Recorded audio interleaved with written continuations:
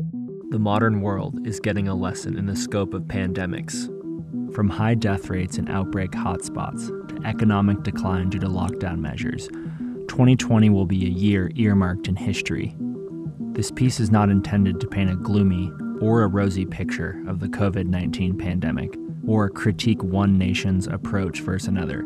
It is simply designed to convey information in a visually compelling way. This chart visualizes the general strategy that most countries are using to cope with the pandemic, where flattening the curve reduces overstressing of healthcare systems and buys time for scientists to understand the disease. COVID-19 has had a drastic impact since its January 2020 outbreak in China. The reproduction number of COVID-19 has been estimated near 2. This means it spreads easily. For instance, at an estimated R value of 2, each person infects an average of 2 people, as visualized here. With no artificial or natural immunity, this graphic shows the spread of the virus after several rounds of infection. Regardless of cause, data is showing that overall death tolls are noticeably higher this year. In northern Italy's Bergamo province, even with lockdown measures in place, figures show the early weeks fatalities of the COVID-19 outbreak compared with previous year's baseline fatalities are significant. Deaths in England and Wales paint a similar picture, where a baseline 5-year average of overall fatalities show that 2020 is unique. One thing that is challenging in the daily news cycle is putting fatalities in perspective. Is 300 deaths in a week a lot? How many people die in my region on a normal day in other years? These figures compare a baseline average of deaths from other major conditions in the past 5 years. While things like heart disease and cancer kill year in and year out, and viruses are preventable in the long run, the current impact of COVID-19 is significant. Statistics for fatalities in hard-hit New York State also show the regional stress, while Louisiana and California statistics show that pandemics hit different places in different ways.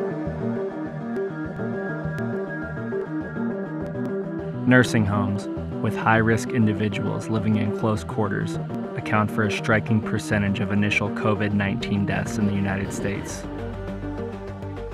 But heavy social distancing is a blunt tool. It has enormous costs. Stay-at-home orders with business and school closures ravage economies. In the US alone, unemployment claims since the pandemic hit in early March are staggering. The global travel industry, valued at $5.29 trillion, has also been crushed. These TSA airport screening quantities comparing an April Sunday in 2019 versus one in 2020 show a 95% drop in air travel. But did 30% unemployment have to be the reality? How did some countries protect their people without a complete lockdown? The goal with controlling disease spread early in pandemics is to lower the R value. A hypothetical R value of 0.75 can help illustrate disease control. At a value below 1, reduction of spread is achieved, where each carrier infects less than one person before clearing the disease. The viral presence eventually folds upon itself, as it is not able to infect enough new hosts to spread. This can be done via intervention through testing, quarantine, mask use, and hygiene. South Korea, a country that is already experienced in fighting another coronavirus via the MERS outbreak in 2015, instituted collective pandemic culture to help fight COVID-19. Enforcement is real. $2,500 fines are levied if someone is without a mask in public. Temperature testing at restaurants is used. Extensive contact tracing and testing is done, where positive patients' previous interactions are tracked backwards to squash outbreaks.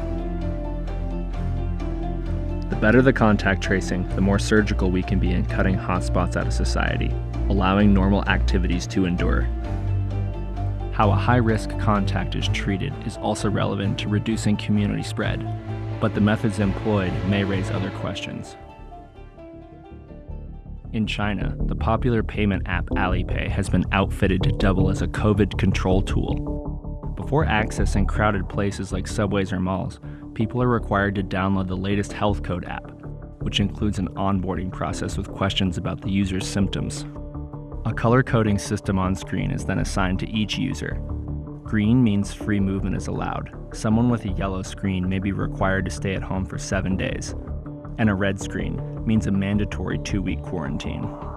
This video, shot by New York Times reporter Paul Mosier of the subway guard in Hangzhou, shows commuters being checked for the color coding. Official Q&A info for the service says a yellow or red code may be given to someone who has had contact with an infected person, visited a virus hot zone, or reported having symptoms in the sign-up form. This suggests that the app interfaces with train and bus bookings and government-held databases. This system is bolstered by manpower, where citizens are also flagged at manned checkpoints. No one knows how to make their code green, and some examples of this are extreme. As reported by the New York Times on March 1st, Vanessa Wong, age 25, has been stuck in her hometown in Hubei province, the original global epicenter of the coronavirus, for weeks. But her employer and her housing complex in Hangzhou require a green code in the app to return. She's been symptom-free for weeks, and with no response for authorities, speculate she is code red only because she is physically in Hubei. This implicit digital quarantine is a daunting concept for those in the Western world to wrap their heads around, and digital privacy concerns should carry a heavy weight. You might ask, aren't we creating antibodies? Won't everyone be immune soon? Past infection can offer a major reprieve from some viruses, but only if that disease's antibodies confer immunity.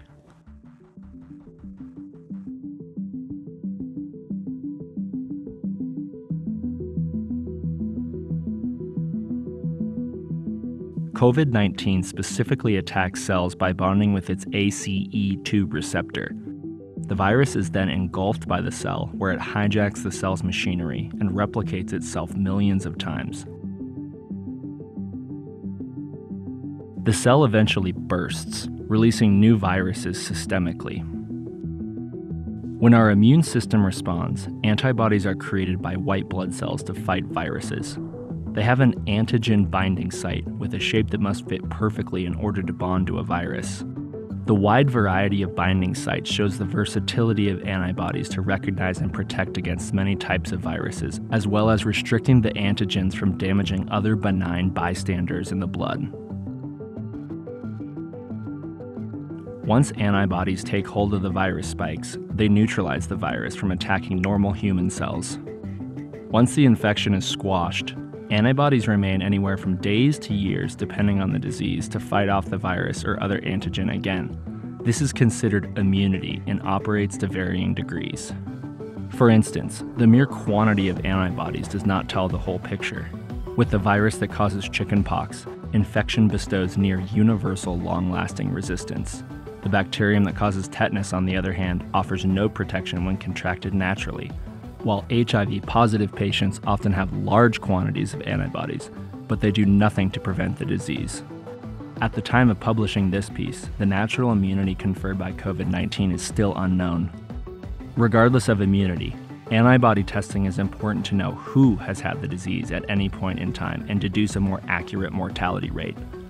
However, COVID-19 is presenting a challenge in relation to false positives. What are false positives? They are a test result implying antibody presence for a disease, when in fact someone had a similar but different disease.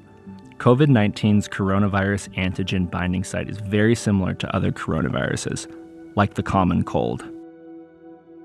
There is a lot to be hopeful for in the coming months. A treatment may offer a major reprieve. By looking at how the virus mechanics work, we can better understand antiviral drug development.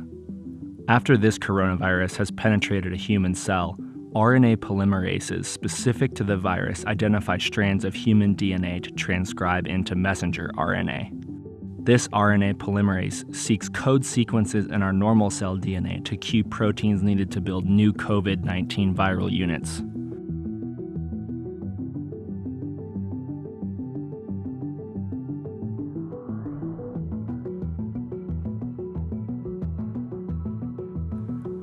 Antiviral drugs such as remdesivir intend to target the RNA polymerase mechanism, shutting down this replication. For vaccines, the long lead times is due to the large trial sizes and thorough observations required to ensure the vaccine won't do more harm than the disease itself.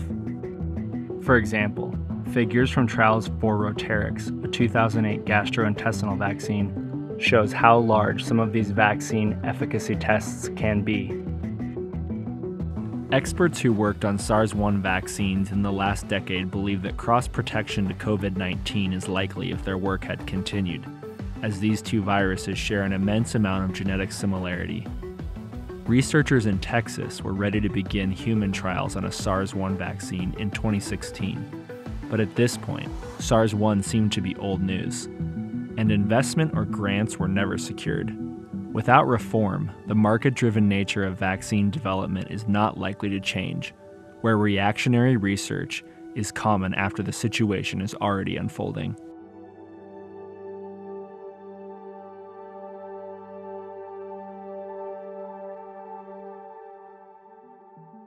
This has been a production of Stanchion, a USA-based studio. We ourselves are not doctors, epidemiologists, or scientists. We are artists, attempting to visualize information and theories developed by people much smarter than ourselves. With a novel virus, there is no perfect answer. We all learn together. Please approach all things you see on the internet with cautious suspicion. A thorough list of references to information in this video is available in the description below. Special thanks to Chicago medical professionals Greg Minista and April John for contributing to this piece. John Dickey, stationed in Seoul, South Korea, for contributing footage to this project. And thanks to associate producers Kayla Weigel and Graham Kimmel. Motion graphics consulting provided by Zach Citro and Shuey Bauman.